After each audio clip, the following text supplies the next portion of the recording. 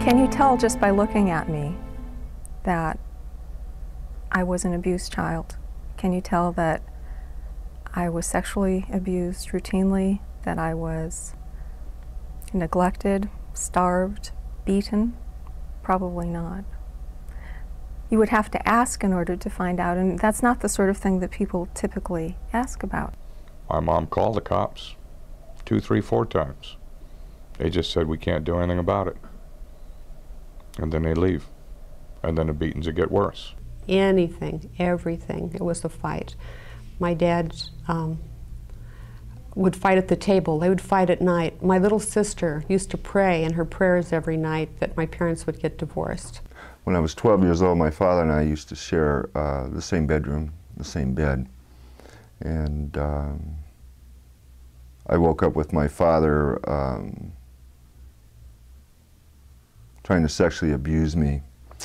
And in my waking up, I guess I was making too much noise, and he wound up hitting me and breaking my nose. My father would come into my bedroom and have sex with me. If he had my mother go out shopping, he'd send my brother out to play, and then he would just use me. And, you know, I was one of those kids who had a lot of stuff going on, a lot of molesting by a lot of different people in the family. There was no place to go to hide. There was no real safety place. I wasn't even a member of the household. As she remarried, I was the kid that slept in the garage, that was only allowed in the house to clean for the family, cook for the family, take a shower and go, or a bath. Showers weren't allowed because it took too much water. Take a bath and go back to the garage.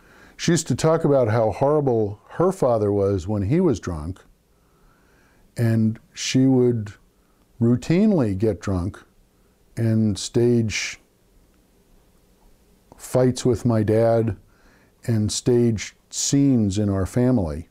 The downside of having this kind of childhood is that it translates into health problems in adulthood. At least in my situation it seems to have done.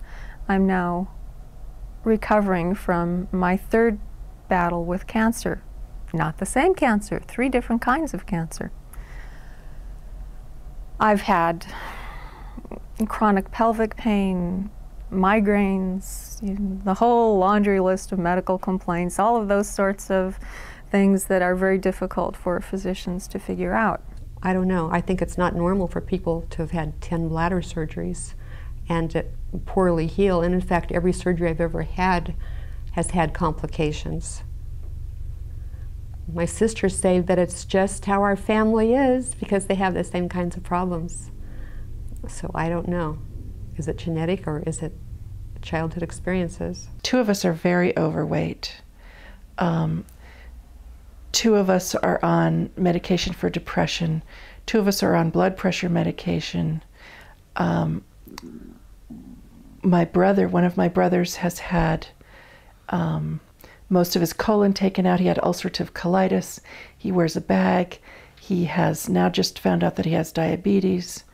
I mean, these are hugely expensive problems that I think are directly related to what happened to us as kids.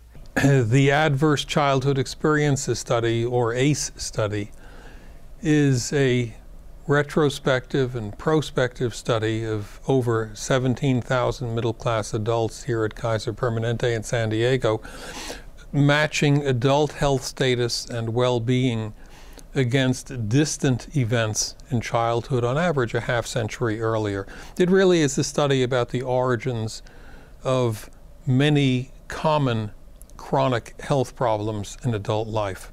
For me, the origins of interest in that area began when I was training in internal medicine, when I developed a very profound, deep-seated feeling that we were really doing too little too late for many patients.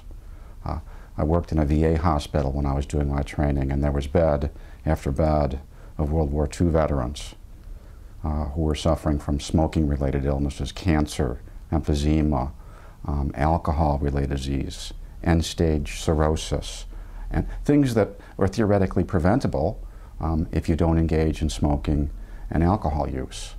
And so I became interested in the psychosocial origins of some of the behaviors that I had seen in the VA hospital and some of the behaviors that weren't changing in the American public.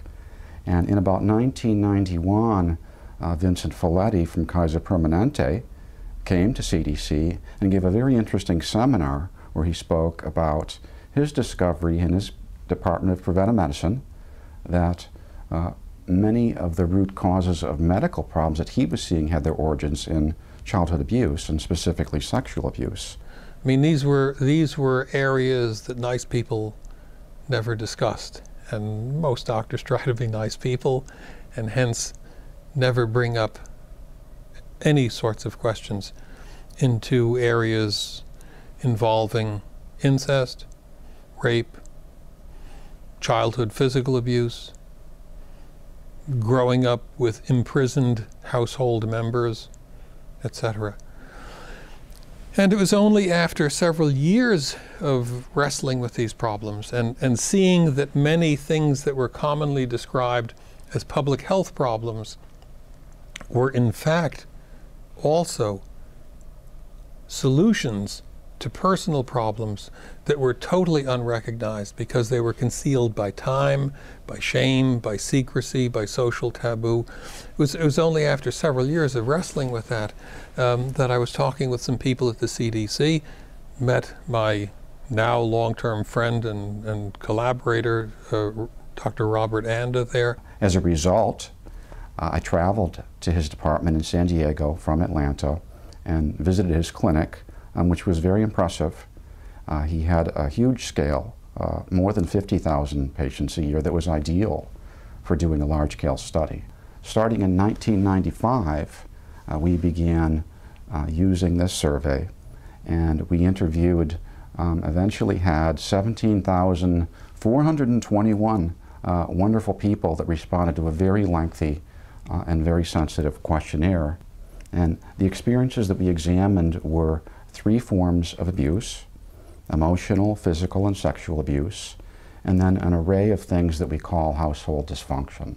And then the areas of household dysfunction we looked at were growing up in a home where one of the household members during your childhood or adolescence was alcoholic or a drug user, growing up in a home where someone was mentally ill, chronically depressed, suicidal, or in the state hospital, growing up in a home where mother was treated violently, growing up in a home where one of the members of that household during childhood or adolescence was imprisoned. And then later we added the 8th category, growing up during childhood or adolescence with a loss of a biological parent for whatever reason. Later on, we changed the study survey as we went along to improve it, and we captured neglect. We measured emotional and physical neglect as part of what we call adverse childhood experiences, or ACEs.